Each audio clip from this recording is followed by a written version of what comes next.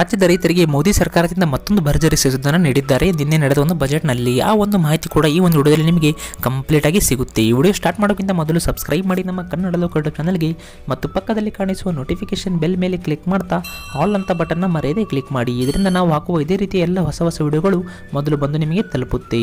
Video ಇಷ್ಟವಾದರೆ like ಮಾಡಿ ಮತ್ತು ವಿಡಿಯೋ ನೋಡಿದ ಬಳಿಕ ವಾಟ್ಸಪ್ನ ಮೂಲಕ ನೀವು ಫ್ರೀಯಾಗಿ ಎಲ್ಲರಿಗೂ ಶೇರ್ ಕೂಡ ಮಾಡಬಹುದು ನಿಮ್ಮ ರೈತ ಬಾಂಧವರ ಜೊತೆಗೆ.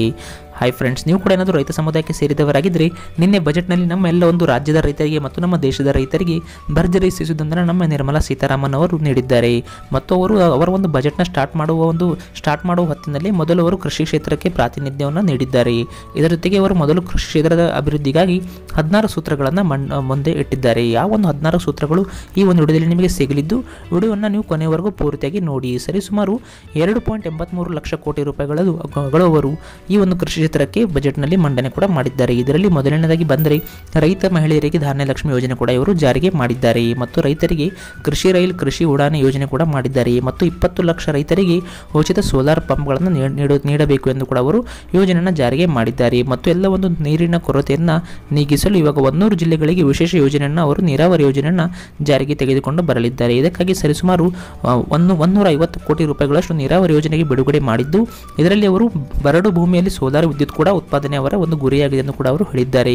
ಮತ್ತು ಇದಕ್ಕೆ ಸರಿಸುಮಾರು 6.11 ಲಕ್ಷ ಕೋಟಿ ರೈತರಿಗೆ ವಿಶೇಷವಾದ ಒಂದು ವಿಮಾ ಯೋಜನೆ ಕೂಡ ಜಾರಿಗೆ ತೆಗೆದುಕೊಂಡು ಬರಲಾಗುವುದು ಎಂದು ಕೂಡ ಅವರು ಹೇಳಿದ್ದಾರೆ. ಮತ್ತು ನಿಮ್ದು ಏನಾದರೂ ನಬಾರ್ಡ್ಗೆ 15 ಲಕ್ಷ ಕೋಟಿ ರೂಪಾಯಿಗಳನ್ನು ಅವರು ಇದಕ್ಕೆ ಘೋಷಣೆ ಮಾಡಿದ್ದಾರೆ. ನಿಮಗೇನಾದರೂ ಈ ಒಂದು ಯೋಜನೆ ಬಗ್ಗೆ ಮಾಹಿತಿ ಬೇಕಂದರೆ ಕಮೆಂಟಲ್ಲಿ ನನಗೆ ಎಸ್ ಸರ್ ಅಂತ ಕಮೆಂಟ್ ಮಾಡಿದರೆ ನಾನು ಇದರ ಮೇಲೆ ಕೂಡ ನಿಮಗೆ ಕಂಪ್ಲೀಟಾಗಿ ವಿಡಿಯೋ ಕೂಡ ಮಾಡ್ತೇನೆ. ಯಾಕಂದರೆ ನೀವು ಈ ಒಂದು ಹಣವನ್ನು ಆರಾಮಾಗಿ ಗಳಿಸ್ಕೋಬಹುದು. ತುಂಬಾ ಒಂದು ಇಂಪಾರ್ಟೆಂಟ್ ಯೋಜನೆ ಕೂಡ ಇದು ಆಗಿದೆ. ಮತ್ತು ನಿಮಗೆ ಏನಾದರೂ ಶೂನ್ಯ ಬಂಡವಾಳ ಬೇಕಂದರೆ ಇಲ್ಲಿ ನಿಮಗೆ ಶೂನ್ಯ ಬಂಡವಾಳ ಕೃಷಿ ಪದ್ಧತಿಗೆ ಜೈವಿಕ ಖೇತಿ ಯೋಜನೆ ಕೂಡ ಜಾರಿಗೆ ಮಾಡಿದ್ದಾರೆ. ಈ ಒಂದು ಯೋಜನೆ ಕೂಡ ನಾನು ನಿಮಗೆ ಮುಂದೆ ಬರುವ ಒಂದು ವಿಡಿಯೋದಲ್ಲಿ ಕಂಪ್ಲೀಟಾಗಿ ನ್ಯೂಸ್ನ ಇದರ ಮೇಲೆ ತೆಗೆದುಕೊಂಡು ಬರ್ತಾ ಇರ್ತೀನಿ. ಮತ್ತು ನಿಮಗೆ ಹೈನುಗಾರಿಕೆ ಮತ್ತು ನೀವೇನಾದರೂ ನರೇಗಾ ಯೋಜನೆ ಇದ್ದರೆ ಆ ಒಂದು ಯೋಜನೆಯ ಒಂದು ಅವಧಿ ಕೂಡ ಇವಾಗ ವಿಸ್ತರಣೆ ಮಾಡಿದ್ದಾರೆ. ಇದರಿಂದ ಕೂಡ ನೀವು ತುಂಬಾನೇ ಹಣವನ್ನು ಆರಾಮಾಗಿ ಗಳಿಸ್ಕೋಬಹುದು. ಮತ್ತು ಇದರ ಮೂಲಕನೇ ಅವರು ರಸಗೊಬ್ಬರ ಬಳಕೆ ಮತ್ತು ಹಾಗೂ ಅದರ ಒಂದು ನಿರ್ವಹಣೆಗೆ ಹೊಸ ಒಂದು ಸೂತ್ರವನ್ನು ಜಾರಿಗೆ ಮಾಡಲಿದೆ ನಮ್ಮ ಕೇಂದ್ರ ಸರ್ಕಾರ.